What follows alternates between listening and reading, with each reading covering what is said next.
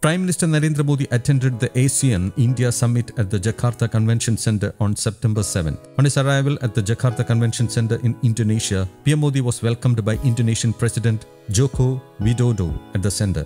PM Modi, who landed in Jakarta on Thursday early morning, received a grand welcome from the Indian community. Upon reaching, PM Modi greeted the members of the Indian diaspora who gathered at the Ritz Carlton Hotel in Jakarta to welcome him amid chants of Vande, Mataram and Modi Modi.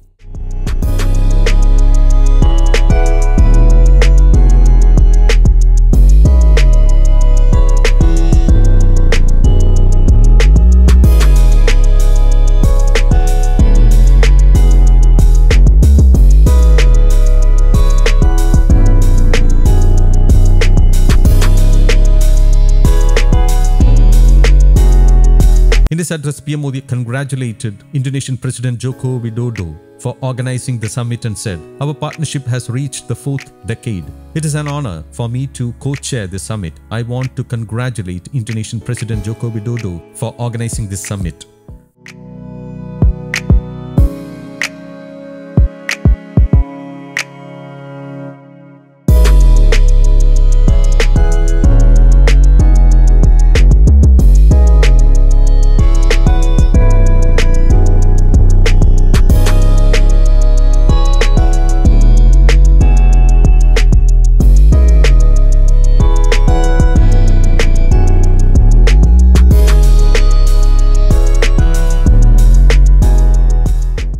The ASEAN-India Summit is the first summit since the elevation of the ties between India and the ASEAN bloc of countries to a comprehensive strategic partnership in 2022.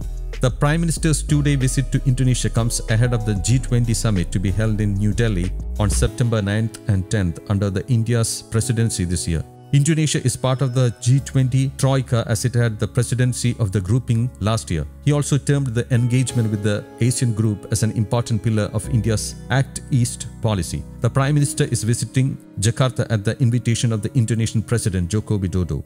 News Desk, Kaumuti Global.